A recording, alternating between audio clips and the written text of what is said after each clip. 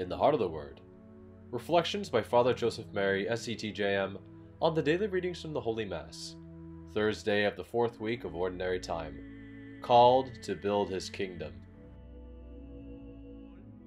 God bless you, dear family. Today in the Heart of the Word, Jesus sends the 12 on mission.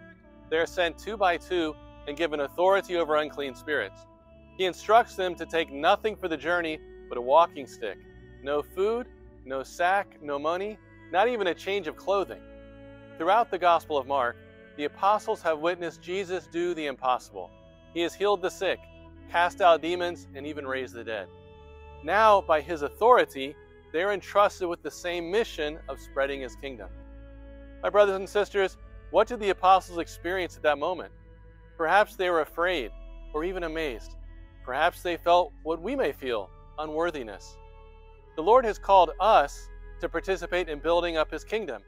Whether we are called to raise a family, to embrace the priesthood or religious life, or to take on a new mission, we may feel it is beyond our capabilities. But Jesus knows our weaknesses, and He still chooses us. Jesus sent the apostles to do His works because He was working in them.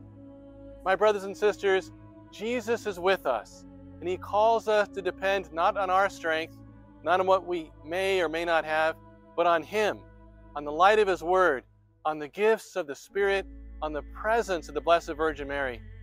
Jesus will instruct us. He will guide us and work through us. And Jesus invites us to build His kingdom, placing our trust in Him that we may go and proclaim Him to each heart.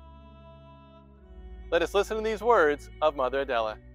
The civilization of love is built with our prayers, our openness to sacrifice, and within each heart that makes the decision to love under the ultimate consequences. All for the heart of Jesus, through the heart of Mary.